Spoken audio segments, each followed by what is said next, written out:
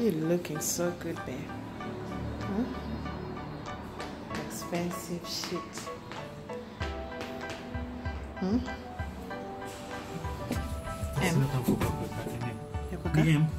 Kiss. You can put in the bag. Maizani. Mezzanine. Ati Maizani. Maizani. Hello.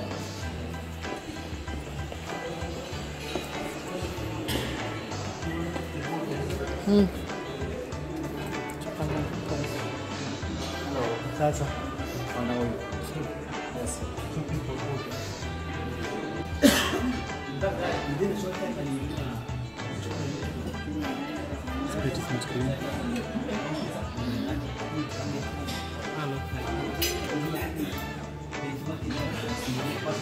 So what's up, guys? Welcome back to our channel. We're at Grand Cafe. We are waiting for our food, and let's just talk about pregnancy struggles. It's been real, especially at night. I can't sleep because there's too much, I think, weight on my stomach. So when I sleep on my left, hips zinaanza kuuma. When I sleep on my right, the weight comes to the other side. So at night it's very hard to sleep. So sometimes I'm tempted to take sleeping pills, but it's not advisable. So what we do, I become so busy during the day so that when it gets at night, I'm tired. And when I get to bed, I'm supposed to sleep on my left, by the way, so that when I start sleeping on my left, immediately usingizi inanishika. Then at maybe in the middle of the night, kama nimechoka, I'm not supposed to sleep on my back. So I told Brian, just keep an eye at night. Maybe umejua kwa usingizi mtu haizijua, sindio?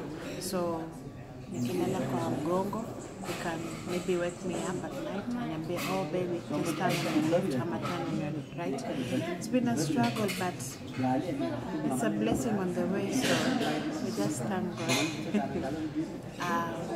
I called our gynecologist and he told me I'm supposed to sleep on, I can sleep on my sides, but more especially on the left, because the baby breathes from the left side. So when I sleep on the left side, it's a bit comfortable and it's blood circulation and also oxygen for me and the baby is good. So I'm not supposed to sleep on my back because there's a vena cava, which if you sleep on it, there'll be less oxygen, it causes problems. So what we do, I'm supposed to sleep on my left and not back or right. Oh. You understand? Yeah. Yeah. So that's the problem. Sleep on my left. It's not easy because a 7-month-old baby, stomach is huge, see. So all this weight coming to my left, and sometimes I try to put pillow in between and it's not even comfortable. You find that you sleep for 1 hour, alafu inakuwa so much. It's just tiresome. Sleeping struggles. There's also tying the shoes. Bending. Bending is a problem. Sometimes I think my mind just, you forget you're pregnant, so you just bend haraka. Alafu when ukisimama unakumbuka, oh, I'm pregnant, because there's a certain feeling just hapa hivi kwa abdomen. I don't know if it's pain or I don't know, but discomfort. it's very discomfort. Yeah, it's not comfortable. It's very uncomfortable. Yeah, so when you want to bend, there's a certain way you're supposed to bend. Like you open your legs right there, you go down. Or Brand has been really good help to me. I mean, the whole pregnancy, because sometimes when I'm unable to wear my socks, me and this idea. When I'm unable to tie my shoes, me and this idea. It basically does like 90% of my stuff. Yeah. I feel like I'm fat because, you know, I'm used to my size 28 waist and hips 54. 54? So when I put on my dress, you just feel a nice hourglass figure, you know. But right now, when I put on my, in fact, I can't fit in my normal clothes. So like jeans? Okay. No, I don't wear jeans. I only put on dresses and sometimes pants. And the dresses I have, they're all new. Yeah, thank you. Thank you. So, I'm a size 16, but I went for shopping. Right now, I'm putting on size 18.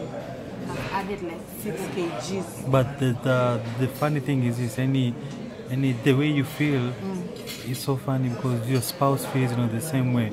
Yeah, like the jeans zangu kama zintoshei. Utabidi sana nikanunue zingine Zara. Yeah, by the way, it's true. You're also pregnant, right? Tunakuwa pregnant any wawili, but wewe ndo unabeba. Yeah, because your clothes are not fitting you, some of them. I feel fat and fabulous pia. Until you feel fat and fabulous. Yeah, fat and fabulous. Yeah, but it's something, it's just a mindset. I'm not going to be like this for the rest of my life, right? It's just for a short period of time, 9 months, and then I'll get back to my normal body. And you promise you're going to pay for my surgery? No, you don't need the surgery. No. What is the deal?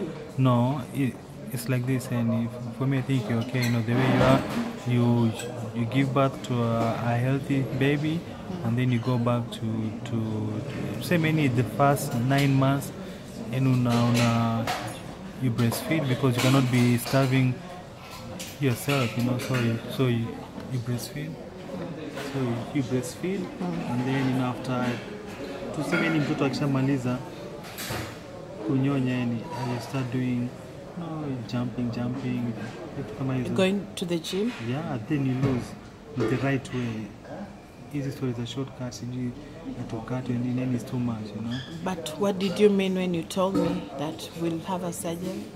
No, sikusema ati you have a surgery unless you need it. But if not, then it's no point. But I'm sure you bounce back. Still can you fikiria, ati sijui ndakuwa mnene, still I look funny. No, I'm sure you look nice because I trust you can check your mom. Yeah, my mom has a flat tummy and she has 5 kids. Exactly. So I think we're okay. Thank you. I trust you. Sina wasiwasi. Yeah. There's another thing. So I've been having weird cravings, a lot of cravings, but I have a good support system because at home we have things like yogurt, milk, and all that. Healthy stuff. Yeah, healthy stuff. So when I'm craving savory, like let's say for example crisps, biscuits, these are sugary things, it takes out one of the yogurt. Unajua hizi yogurt za Delamere squeeze ziko na flavors, ziko na biscuits. Kuna biscuit, kuna hata chicken flavor. Chicken flavor.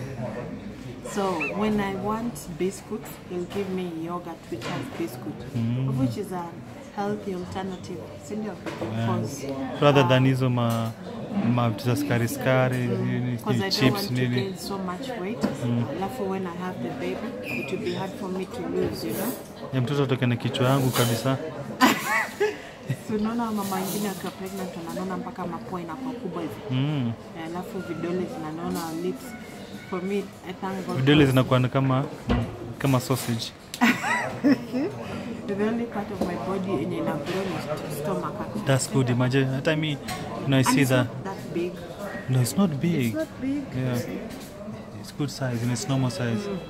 And there's no. Acha tukule basi.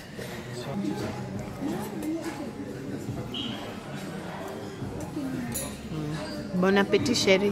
Thank you.